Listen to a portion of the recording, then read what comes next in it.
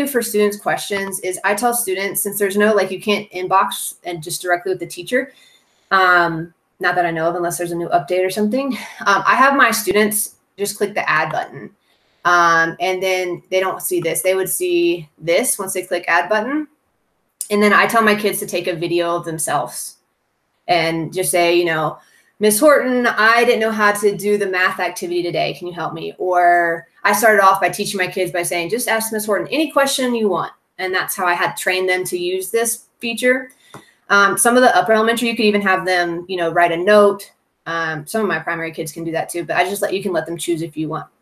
But I taught my kids just to do the video because it's the easiest. So that's just a quick little way to have that communication. And what I do is when they post it to the journal, I will comment underneath theirs and say, you know, I try to answer their question. And if I need to like show them, I might insert a link to a screencast that I took, showing them on my screen how to complete something.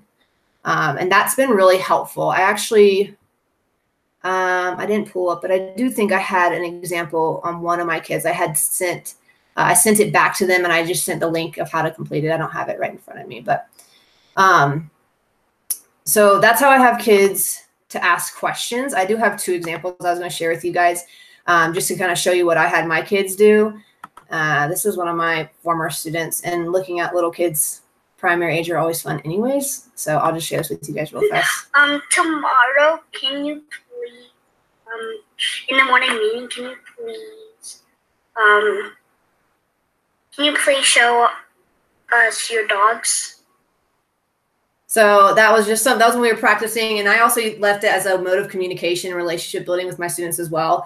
So they could come in there, ask me something like that, you know, and then we could discuss it later, either in our meeting or I could comment below.